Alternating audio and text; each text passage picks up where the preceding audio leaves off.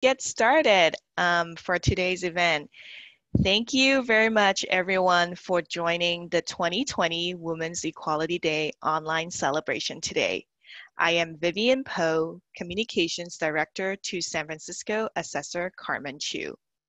Carmen Chu co-founded the W Challenge initiative in 2018, along with the Department on the Status of Women, as well as the League of Women Voters San Francisco.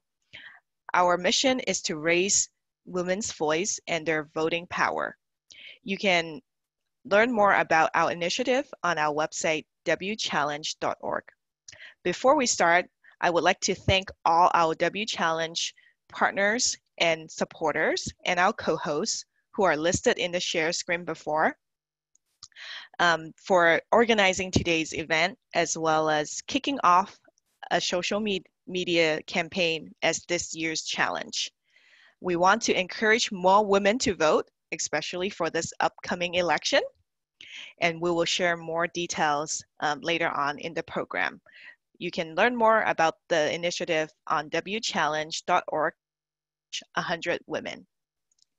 Today's event will stream live on SF Government TV YouTube channel, as well as the city's Facebook and Twitter accounts.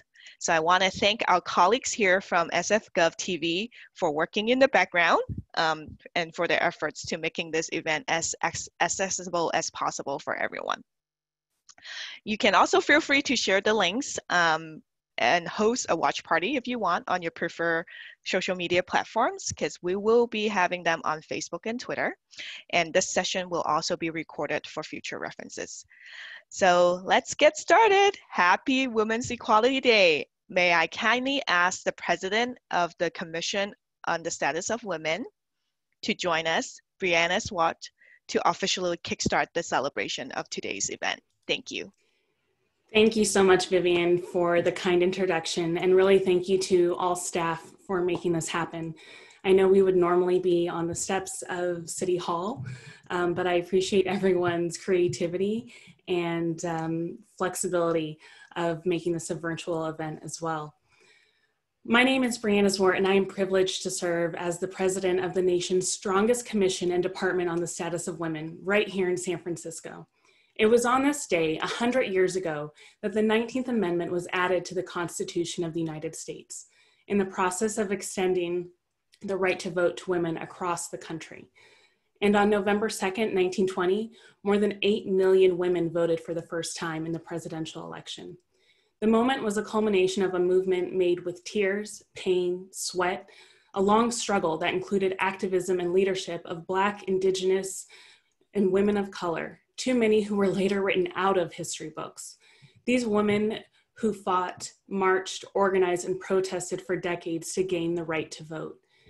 We are right to celebrate this day as a milestone and recognize that equal voting rights were not achieved for all women through the 19th Amendment. The Voting Rights Act, passed 55 years ago, brought us closer to equal voting rights. However, the struggle continues, and the need for vigilance goes on, as we were reminded in 2013 when the Supreme Court gutted the law. These attacks on our democracy continue through this very hour. The tactics evolve, but honestly, the intent remains the same. It was once literacy tests, poll taxes, and outright violent intimidation. Today, we see the closing of polling places in communities of color, purging of voter rolls, and attacks on voting by mail. In short, the fight continues on for the right to vote. So today is more than a day of celebration. It's also a moment to revive our commitment to continue in this struggle. It's a moment to look ahead to the next 100 years, and a moment to ensure that our democracy is truly representative. Over the last century, women have also fought to gain access in classrooms, boardrooms, and elected office. With each advance, we have seen the power of women's leadership. We see that diverse voices and perspectives, equity and inclusion bring new ideas, new insights to the halls of power. We've seen that right here from our vantage point in San Francisco with our own Representative Nancy Pelosi, the first and only woman to serve as Speaker of the House, our 2 female senators, and now Vice Presidential candidate Kamala Harris. As I said earlier, I wish we could all be gathering in person together. This is not how anyone could have imagined 2020 would look. But it also reminds us how important it is to have strong and capable leaders and how connected we are together. In honor of our ancestors, our foremothers, our sisters in this struggle, I am so proud to kick off this event and to bring together our 2 city female elected officials, women who not only forge the path, but always bring others along with them. Carmen Chu has served as the elected assessor for the city and county of San Francisco since 2013. Her efforts in overhauling the operations and performance of the office and successfully reversing decades of old backlog earned her office the prestigious 2020 Good Government Award, an honor recognizing excellence in public sector management and stewardship. Assessor Chu has also recently taken on a new leadership role to co-chair San Francisco Economics Recovery Task Force, using her fiscal expertise to help San Francisco through an unprecedented economic impact from COVID-19 pandemic. On top of all this, she is vice president of the California Assessors Association, serves on the San Francisco Employees Retirement System Board, overseeing investments of $26 billion in the public pension system. She also provides direction on the executive board of SPUR, a nonprofit focused on developing regional solutions to cross-county challenges like housing affordability and climate resilience. In addition to all these wonderful things and all these new roles, she also has a new role as a mother and is forever a public servant with her values rooted in her experience growing up as a daughter of immigrants. Thank you for your leadership, Assessor Chu, and thank you for being here. And finally, it's my honor to welcome our Mayor, London Breed. In 2018, Mayor Breed was elected to be the first African-American woman and the second woman in San Francisco's history to serve as mayor. She was re-elected for her first full term in November 2019. She led San Francisco's emergency response to COVID-19 with grit and grace, and is currently guiding the city's phased reopening and economic recovery. Recently, Mayor Breed announced her vision to fundamentally change the nature of policing in San Francisco and issued a set of policies to address structural inequities. Since becoming mayor, her priorities have included helping the city's homeless population into care and shelter, adding more housing for residents of all income levels, helping those suffering from mental health and substance use disorder, and ensuring that all San Franciscans have access to a thriving economy, furthering San Francisco's leadership in combating climate change, and honestly, the list goes on and on. So thank you again all for being here. I'm excited to get this conversation started.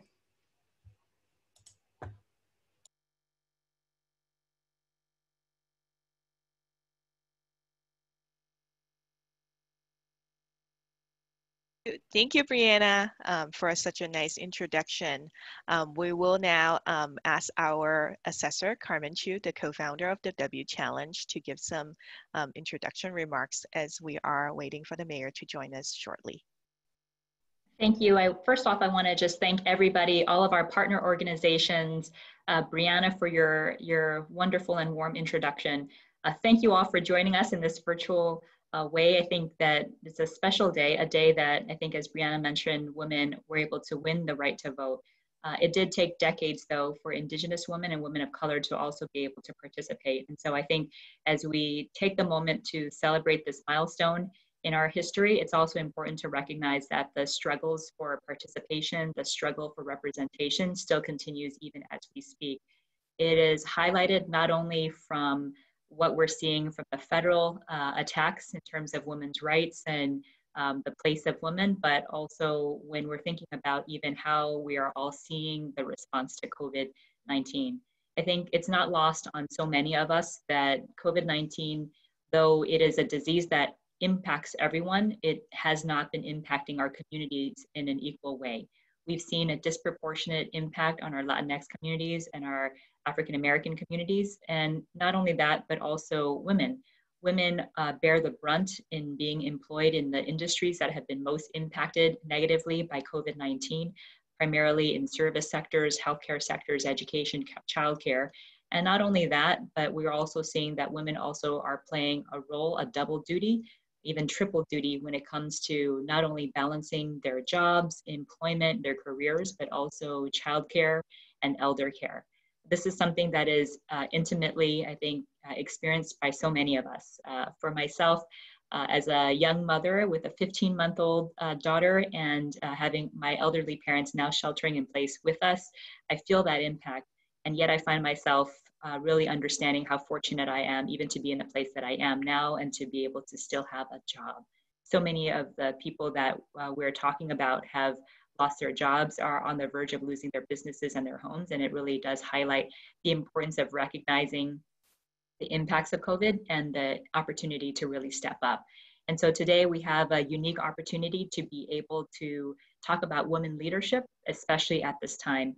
I think as Brianna had mentioned earlier, there's a cross section of so many things happening.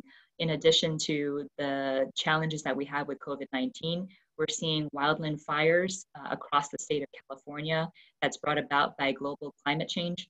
We're not only seeing that, but we're also seeing continued challenges at the federal level when it comes to our immigrant communities and people of color. And so again, we're really, really excited to have the mayor today to be able to speak more about women leadership and the importance of that going forward. And so I see that our mayor has joined us. And so I want to welcome London to the program. I think today it's going to be a unique opportunity. We rarely have the chance to be able to interview each other and just have a candid, casual conversation. So it'll be a lot of fun to be able to do that today. But just a moment, right before you came on, Mayor Breed, Brianna was able to share some really great information about your bio. But today, I think people are really looking forward to getting to know more about you and your leadership style as we kind of go forward. So I think, as you know, we've started the W Challenge a few years ago, and you've been a strong supporter of the W Challenge from the very beginning. I think you've participated every single year that we've come together to talk about the importance of voting and women's participation. This year, our challenge is really to make sure that we are highlighting the 100-year history of at least 100 great, amazing women leaders. So we really want to tell the story of women's leadership through the years and how we all build upon those histories in order to be where we are today. So again, I'm super excited to bring Mayor Breed onto the show today. I'm going to ask you the first question, but actually before we do that, why don't I ask you to introduce or say a few words if you'd like to commemorate the 100-year anniversary. Well, thank you so much, Carmen. And it's, of course, always great being with you and talking about important issues in our city, but more importantly, celebrating 100 years of women receiving the right to vote. And we all know, sadly, with the history of this country, that did not include women of color. And we know that, when I think about from a perspective of where we are now in this country and how there is finally a reckoning that is occurring around race and around inequality and what's happening to people as a result of that spark that sadly involved the death of George Floyd. I think this is the perfect time to start to have these honest conversations about this, because from my perspective, our differences are what makes us a better city. It's what makes us a better country. I hope my phone's not too loud. I don't know. Turn it off. But it makes us a better city. It makes us a better country. And I think that it starts with the next generation, and it also needs to be embedded in our young people at an early age in a way that could effectively allow for change. Because the sad reality is we know that a lot of this is taught in the home. It's taught early on, and it develops into who you are as a person naturally. Yeah. And so we got to get to the point of all of that, but we also have to be prepared to have the honest conversations about our differences, how we all fit into this world, and how working together we can make things better. And I got to be honest, no one does that better than women. Because we are, multitaskers, and it's just naturally who we are. And so as we celebrate, the right to vote for women, we have to also keep in mind, there was a time that women couldn't vote in this country. There was a time that Black people couldn't vote in this country. There was a time that folks were discriminated against and hung just because they wanted to exercise their right. We dishonor their memory and their sacrifice when we don't show up to make sure that our voices are heard. So I think that's this celebration should remind us about those people and what they sacrificed, and how we have an obligation to not only exercise our right to vote ourselves, but to make sure that we are lifting up others to do the same, and that we are also making it clear to the next generation how significant it is for them to do so as well. So yeah. Glad to be here. Yeah, absolutely. And I think the points you make really do resonate, because I think that the fight continues, right? Even now, I mean, we're continuing to see the inequities continue to be part of our daily lives. We need to really speak honestly about it. And it is really hard. It is hard to talk about race because it's uncomfortable. But unless we start to get to a place where we can do that, I don't know how we start to dismantle what's there, right? And even within the last COVID response, we've been seeing a lot of rise in anti-Asian sentiments and people blaming the Asian community for what's happening. And I think even then, we need allies. We need people to say, that's not right, that's not okay, that's not the reason why we are in the place that we are. And so I think there is a lot of hurt, and there's a lot of healing that we need to be responsible for. And also, Carmen, think about, I don't believe there's one person on this earth who hasn't been disrespected in some way. Absolutely. And they know how that hurts, and it doesn't feel good. I'm sure you've been called racial names. I've been called names. And when you think about that, why would you want somebody else to feel that way? That's right. And I think that we have to start to get to, the root causes of how those things developed. And we have to have honest conversations. And just, for example, I still have people in my family who make certain comments and use certain, racial slurs that I have to correct. And then they're basically like, well, we always said that. And I don't do it because I'm mayor. I want to be clear. But I do it because it's offensive to the people that we claim we respect, right? Yeah. It's like when you're using those terms, and you don't understand that it's not appropriate because people get offended by those terms. It's like, why would you continue to do that? So don't tell me you have a friend who's gay, or you have a friend who's Chinese, or you have a friend who's this, and they don't have a problem with it. I don't care. I have a problem with it. Yeah. Because I would be offended if someone used certain comments and words against me. Mm-hmm. So we have to also educate our family members, especially our older family members, about terminologies that are just not appropriate to say about other people. Yeah.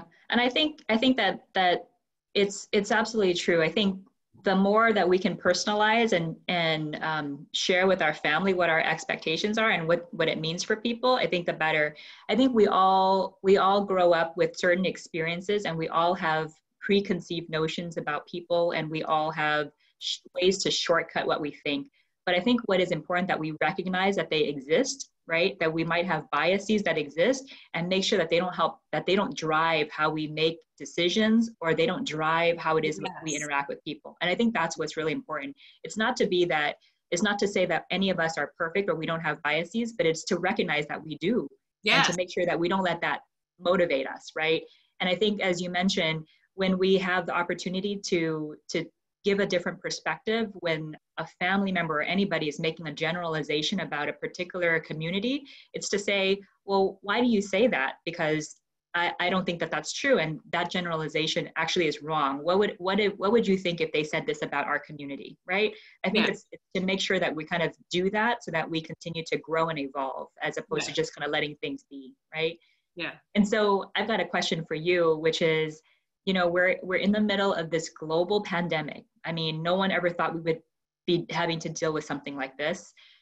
And not only that, but I think, as you mentioned, we're at a space where we're having conversations and we're having a reckoning when it comes to institutional racism, police brutality. So I want to know, what does it feel like to be mayor of a city like San Francisco during this time? And do you think being a woman mayor makes a difference? Oh my God, Carmen, it's a big question. I mean, no one can prepare for this kind of thing, you know? Well, I'll just say that, I'm very spiritual. And when I became mayor, and even to this very day, based on my circumstances, I still can't believe that someone like me could actually be mayor of San Francisco. It's still, it's almost unreal. So I wake up in the morning, I'm like, yep, you're still mayor. And it's still blowing me away. And then when I think about, what I've come into, and my personal background and my experiences, I was watching this one message, and it was talking about being created for a time such as this. And that was kind of the message. And because I will say that I was in my head wondering, well, what's going on here? Is this the end of the world? Like global pandemic, the fires, the unrest and the protest and all of this stuff. And I was just like, wow, this is, and then our president, right? Like, I'm like, you can't, like, this is like almost as if I'm watching a movie and it's not real, but it's real and it's our life. And what I realize is, if I were not mayor, how would I want to feel? And how would I want my leaders to behave in a way that helps to reassure me that things are going to be okay? Yeah. And so that's how I've made the decisions that I've made. And by being completely honest with the public every step of the way, and also letting the public know we don't know what the future holds, which you typically as a politician should not maybe say, or people think you should not say. But I think that, we as women, we're kind of realist, and we feel strongly about, for example, your mother, you know how it is, where you want to do everything for your kids, but you also have to say, no, we can't. Oh my gosh. Well, I told you, I don't say very many, I don't say no. I'm going to get you, Carmen. You gotta man up. But you got it. But part of saying no to our children and is to protect them, right? And part of, what is important in our natural, this is naturally how we are. We're nurturing people as women in most cases, and we care about doing what's right for folks. And I think that has been a guiding principle for me, because, it's not easy, of course. And, for example, you think that it doesn't hurt my heart to see people sleeping on the ground, or it's not that I don't like seeing it. It just hurts that, this is a human being that is sleeping on the ground. And I'm in my mind, I can't help but when we go past, and I, just honestly, I pray for them. And I also ask God to help give me the strength to be able to do this job and to make things better for people. It's not about the complaints. It's about the need to try and get people the help and the support that they need. So I think, in terms of governing, it's just, I am doing the best that I can. I am listening to various advisors, but also members of the public with their emails and their comments and their suggestions, and trying to make good decisions, because a lot of people are counting on me. They're counting on me. They're looking, it's not London, it's the mayor as a symbol of, the leader of the city. And they're counting on me to make good decisions to keep them safe. And so that's how I see my job. And it's important to make sure that we're doing what we're doing. And that's really why we can't just do one thing, we have to do a lot of things. And that's why, that's why I was like, Carmen is one of those people that I respect as it relates to money management and fiscal responsibility. She's like bringing in the bread, but also the accountability and everything. So that's why I was like, she would be the perfect person to help us with the economic recovery and what that entails. And plus, on top of that, you're very thoughtful in how you think about things, because you're not just thinking about a business, you're thinking about the people because of your family, right? And your experiences growing up and your mom and dad, you're thinking about those experiences and how they had to struggle. Yeah. And you know what people are going through. And so I guess I'll go into my next question, my first question to you. And it's like, as a daughter of immigrants and small business owners, how did your personal experience shape you as a person and as a leader for a time such as this? Yeah, I mean, I think just going to a point that you made earlier when you were talking about, what is it like being kind of a woman leader too? I don't know. I think that what I've seen with you has been just this real collaborative approach. I'm not sure that any other elected mayor would have asked another elected person to help do the work that you asked me to do on the Economic Recovery Task Force. And I think that says a lot about how you approach things, which is let's bring in people to help be problem solving together. And I really appreciate that, because I'm not sure that anybody would just do that, right? So I think that says volumes. In terms of being, how it is that we approach leadership, especially as you grow up. I think, especially for me, I saw my parents really struggle, right? When I was a young girl, I never saw my parents. I was a latchkey kid. My mom and dad were working every single day, and they'd go to work, I'd be at school already, and then they wouldn't come home until after I went to sleep. So I really rarely saw my parents. And I think seeing how hard they work, it's a symbol of sort of how hard it is for a lot of small businesses to make it and to survive. And I think seeing how they struggled, seeing how they were discriminated against because they had an accent, or how people just didn't treat them the right way when they went in to ask for help because they couldn't say it right or had an accent, and that really hurt me, right? And I think when I think about public service and I think about the things that I hope to do, it's to really try to create opportunities for people and make sure that everybody knows that they're worthy.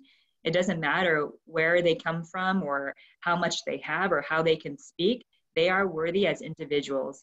And then I think now, especially as a young mother too, I love my daughter so much. She's really changed, I think, my perspective and, my patience. And I realize that, when I see the love that I have for her, it hurts me to think that there are other kids that just don't have the same support, yes, who potentially are going hungry, who don't have the same opportunities to succeed.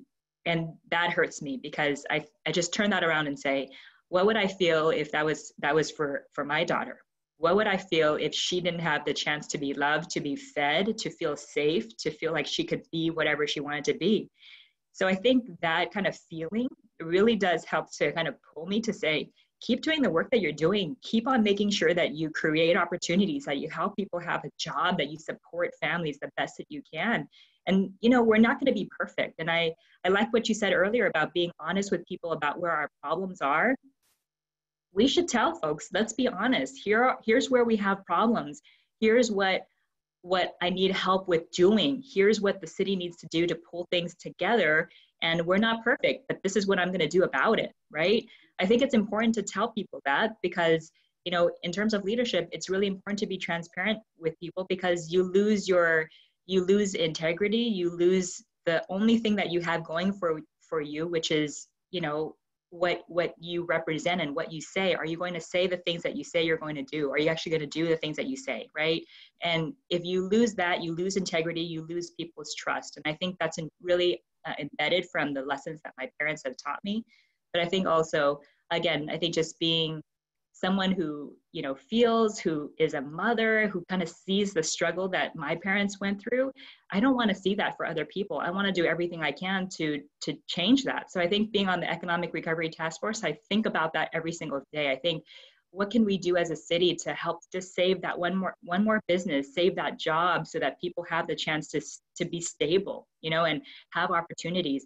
What do we need to do to make sure that actually kids are not going to fall behind? Like, you know, I know this distance learning is what we have to do right now, but it is a travesty to not be able to provide education to our young kids who are going to fall further behind if we don't get it right, if we just don't figure out a way. So I think those are the things that really just drive me as a leader, is to say, you know, what are those struggles that people feel that I know from my own background that can really help to, you know, change things. And so, you know, I think you and I kind of have the same experiences where we pull from that background and that as our foundation, really, right? It really is what drives us.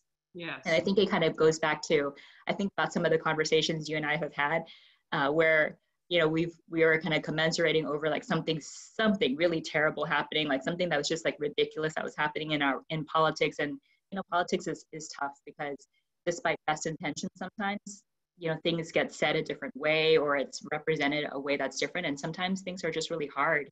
And so I'm curious to hear from you about what is it about your life or your experiences that helps to motivate you when things are hard?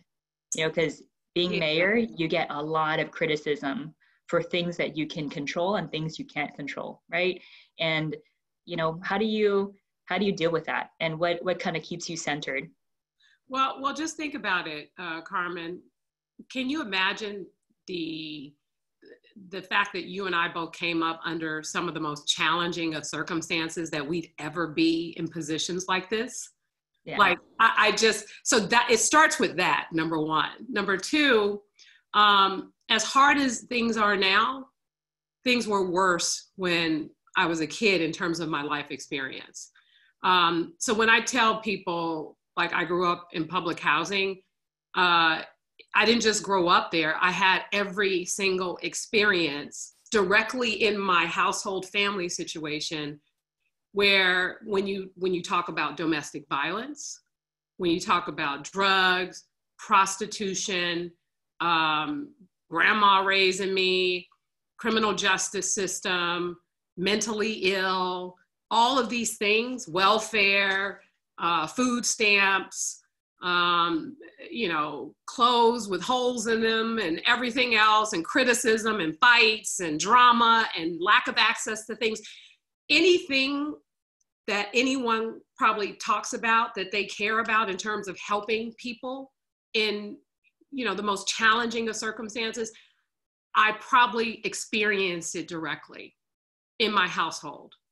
And the reason why in some instances I don't go into depth about some of those really tragic stories is because, you know, out of respect for my family members, you know, out of respect for, you know, not putting all of their business out there because I'm the one in the limelight, and I don't want to expose them to, you know, challenges. Yeah. You know, yeah. I'm able to talk about my sister who died from a drug overdose because of how it impacted me personally, you know, and I talk about my brother because my brother was okay that I talk about, you know, his unfortunate situation, you know, but, you know, like just the experiences that I had when I think about, you know, like being a kid in the midst of those challenges and not being able to escape that world. Yeah.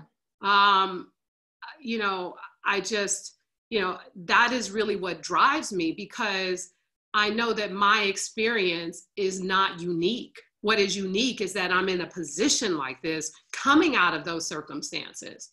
And this is why this work is so important to me, because I know that there are other young, talented people out there that just need a chance. They need a chance. They need an advocate, just like you said.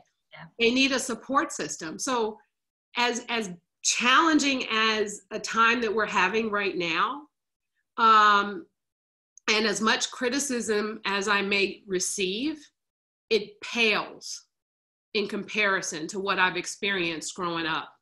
And that's why I feel confident about my strength and my ability to take on a role like this, because I feel like I was prepared to be in a situation like this.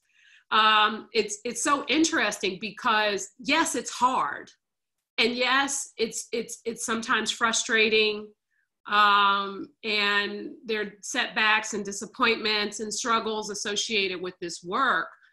But I still am optimistic about our ability to really make a difference. And when you talk about, it's kind of, that a mayor would ask another elected official to, it's not just that I asked you, it's just, I also have to listen to what your advice is, even if I disagree with it. Because, part of that is really how I work, because it's not just about me.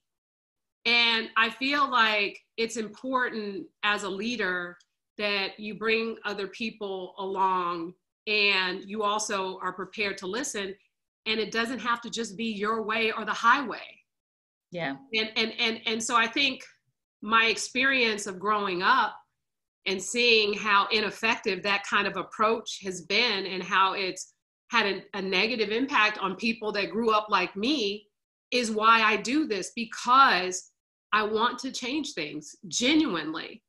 And the only way you're able to do that is by making sure you're making good decisions and you're always keeping in mind the people that we're here to serve.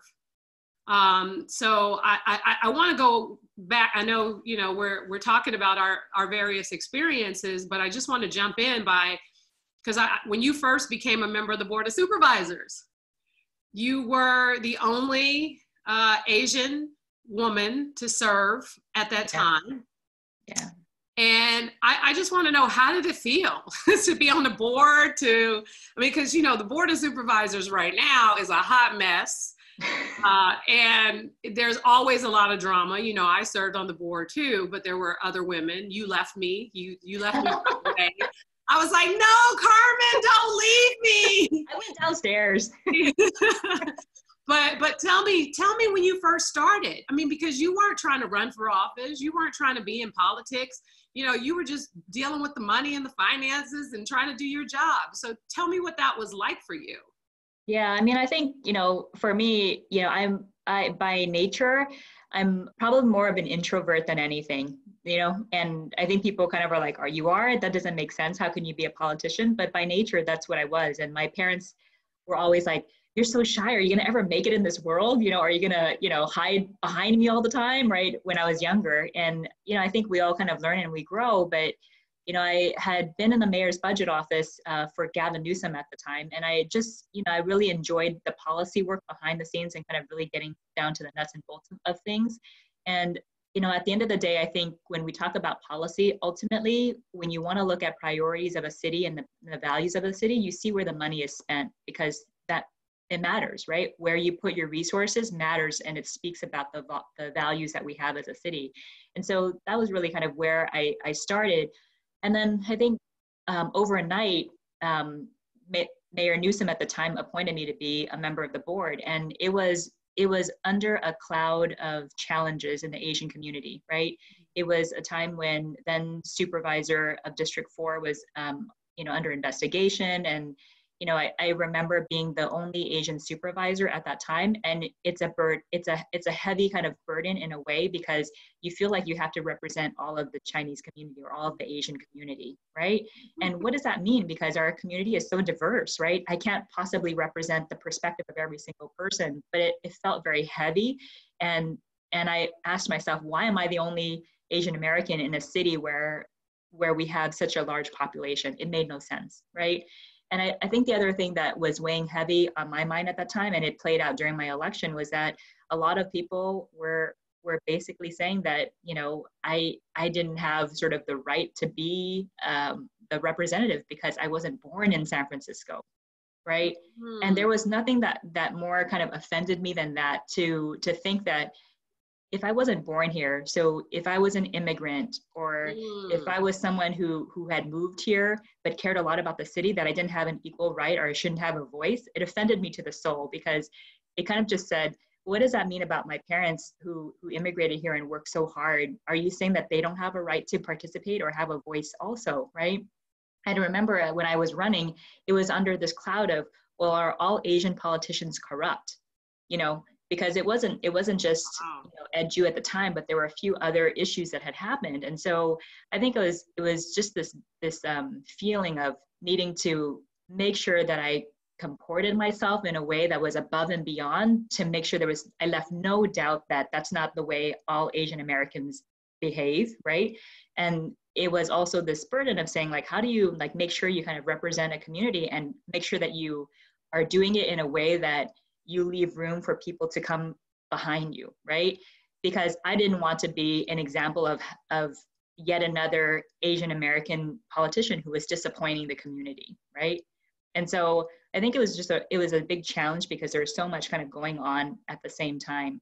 But I'm happy that we have, since that time, have had many more kind of folks be able to rise and actually be elected. And I think we need to continue to support that. And so I think the work that we can do to continue to mentor young people, and especially young women, I think is really, really important, because, I think sometimes people just need to see that it's possible, and I said that to you before too, right? It's like, when someone sees that someone who went through all the hardships that you went through, who grew up facing all the challenges that you did, was able to become the mayor, that's inspiring, right? Just that example and just seeing that is inspiring.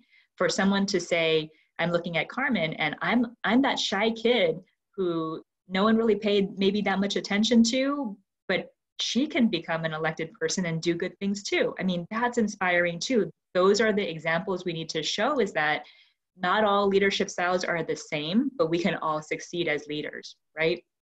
And so I think that's something that has been important to me as I've kind of realized this. And I think, oh, I'm sorry, Carmen, go that's ahead. a really good point about, where different styles of leaders, right? And I like that, because, but we both have very, unique backgrounds that have, involve struggle in some capacity. And I think it also helps us to develop an appreciation and respect for one another as well, which I think is also important in the world of politics. How we treat one another, even in the midst of our disagreements, is so important, because that's one of the biggest challenges I think that we face. And when we have disagreements and we start to do the personal attacks and some of the other lies and other things, it just doesn't set a good example, I think, for, young generations. I mean, we're just as bad as what we see happening in the White House when we go that route. That's right. So I want to ask you a personal question, but a fun one, which is, what is something that no one knows about you? A fun fact. Okay, a fun fact. One of my absolute favorite shows that I watch all the time, people would not believe it, it's Frasier.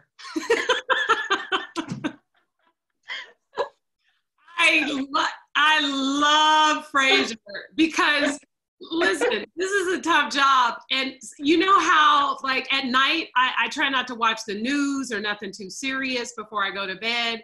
And most of the time at night, just to kind of laugh and smile or do something more happy, is I watch Frasier. I have to admit, my guilty pleasure is watching Korean dramas. Those romantic dramas, love them. Oh my goodness, yeah.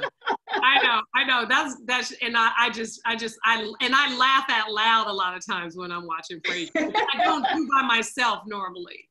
So yes, that would probably surprise a lot of people. So kind of getting back to this encouraging this idea about encouraging women to participate. So, I want to know, what do you think about, what would you say to someone who's on the fence about participating? And if someone is thinking about running for office or wanting to do something where they get on a commission or something like that, what do you think people need to do to prepare for that experience? What would you say to those women? Well, what I would say is, when you feel something, when you want to do something, then you should go for it. But part of what you want to make sure is that you do your homework to prepare. that you know exactly what your roles and responsibilities are in the position that you're going for, whether it's a request to me to be a member of a board or a commission that I have the ability to make appointments for, or if you decide to run for public office.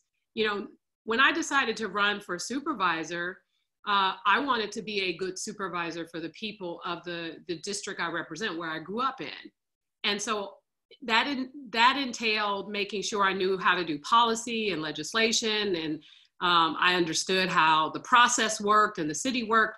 And the good news is I'd been on commissions and other places, so I understood it. But I actually went back to school late in life before I ran to get my master's in public administration.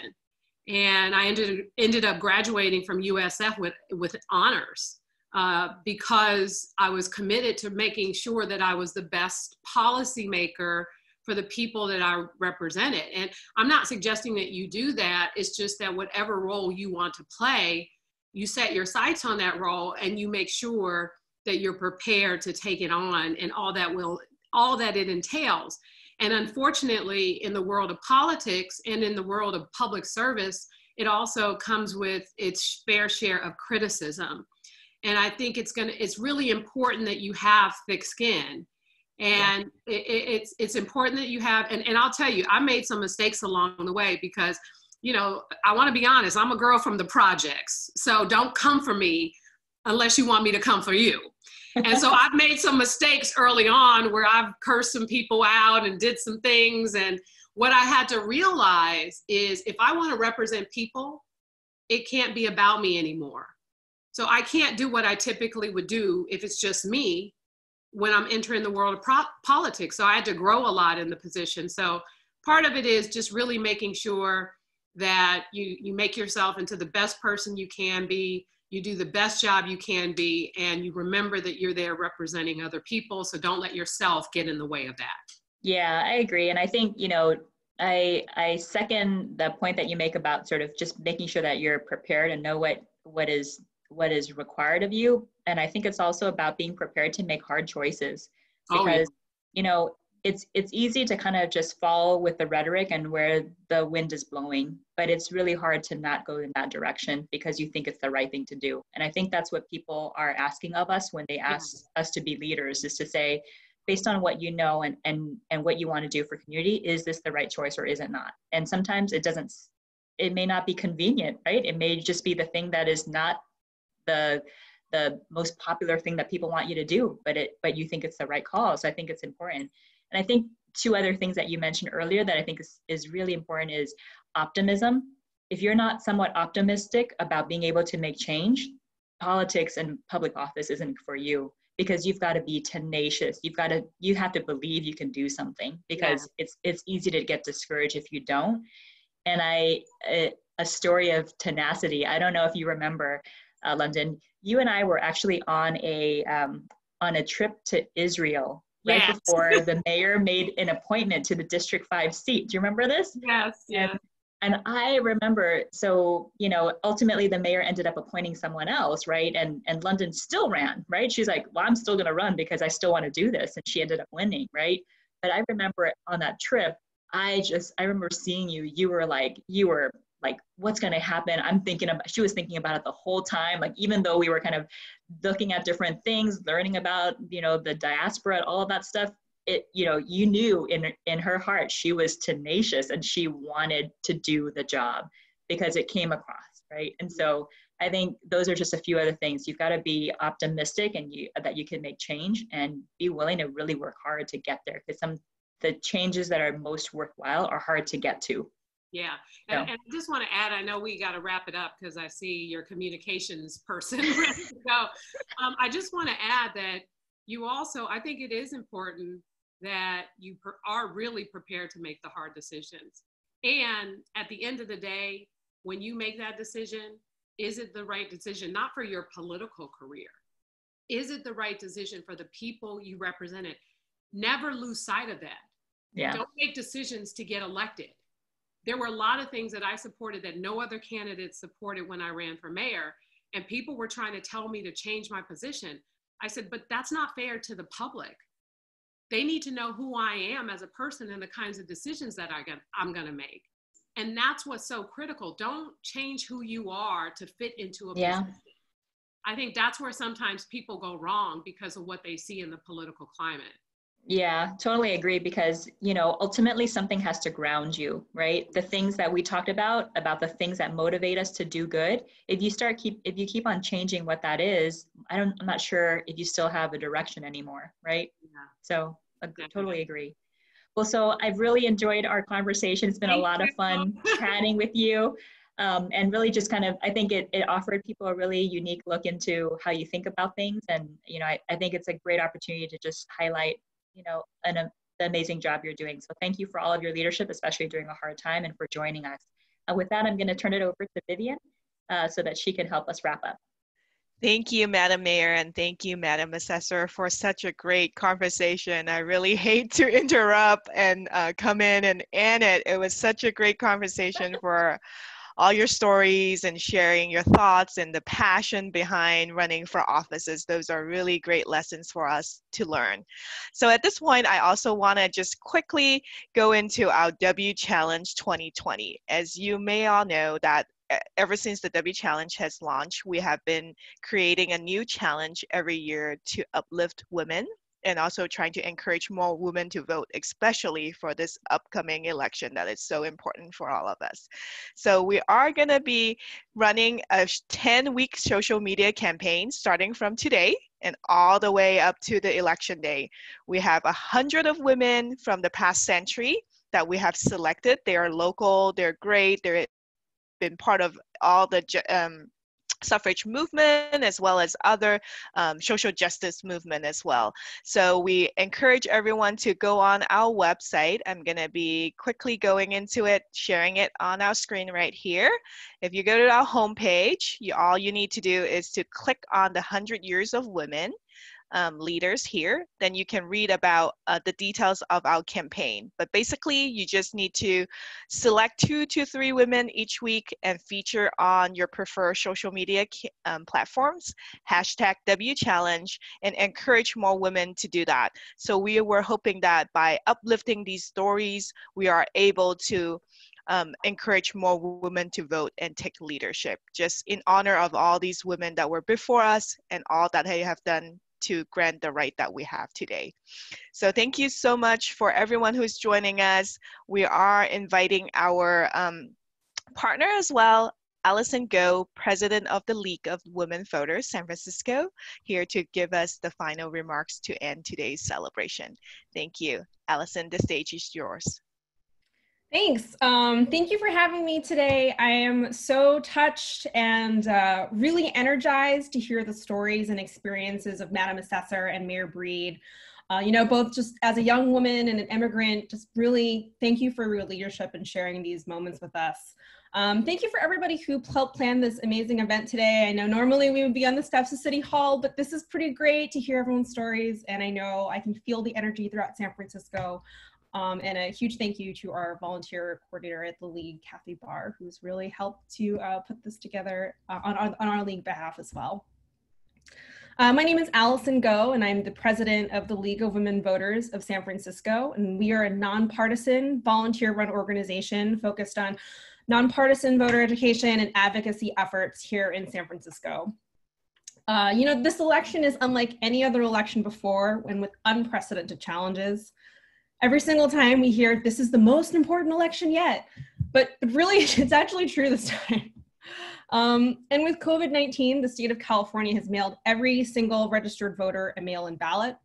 And this is really, really great. But many of our fellow San Franciscans may not be used to this voting process. And there actually is a lot of misinformation out there on how to get your ballot, how to transmit your ballot, and election security. So the first step is making sure you're registered to vote. If you're already registered, you'll automatically receive your ballot during the first 2 weeks of October. And if you're not registered, or if you've moved recently, or maybe changed your name and need to re-register, remember that the voter registration deadline is October 19th. You can register to vote or re-register on our website at lwvsf.org/vote. We have links to do all of these things. And then again, if you're not sure of your voter status, or if you're kind of like me and you just like double checking sometimes, you can double check your voter registration online, same site. You can check which address they have on file to make sure that you get your ballot in time. And if all of this seems like a lot of stuff to remember, don't worry, just go to lwvsf.org/vote and help make your plan to vote, whether it's mailing your ballot in, dropping it off downtown at the Bill Graham Auditorium, or even dropping it off at your local polling location. Just make sure that your vote is counted this November. The League also, we put out a lot of nonpartisan voting materials. For example, our pros and cons guide offers an easy, helpful, easy to read explainer for each local ballot measure. Then the guide is actually put together by our diverse team of volunteers, and we translate it into Chinese and Spanish to reflect our community here in San Francisco. Next month, we're also hosting candidate forums for several of the Board of Supervisors races, specifically districts 1, 7, and 11. These are free. They're going to be open to the public. We will broadcast these over Zoom, and we will post them afterwards on our LWVSF YouTube page, and they will be broadcast over at SF.gov TV, thanks to our partnership with them. And guess what? These can also be found on our lwvsf.org/vote page. This page will be updated throughout the fall as more of our materials come out. So there'll be a really great one-stop portal for all of these information. So thank you for having me. These next 9 weeks, let's get our friends, family, neighbors, colleagues to commit to vote and to make sure that they have a plan to vote, whether it's in person or with the mail-in ballot. Please go to wchallenge.org to highlight 100 years of amazing women, especially some of the women here today. Thank you for having me, and please stay up to date on everything the League is doing. You can follow us on Facebook or on Twitter, or by visiting us at lwvsf.org. Thank you. Thank you, Allison. And I just saw in chat that we are also having a series of events coming up also for 5 o'clock today. I believe the League is having a partnership with the Mechanics Library and also talking about the suffrage movement. And tomorrow, with partnership with the public library, our Glen Park Neighborhood History Project is also having a presentation about the first suffrage march that is happening and was led by a San Franciscan from Glen Park. So stay tuned. You can also visit wchallenge.org under events to check out those activities.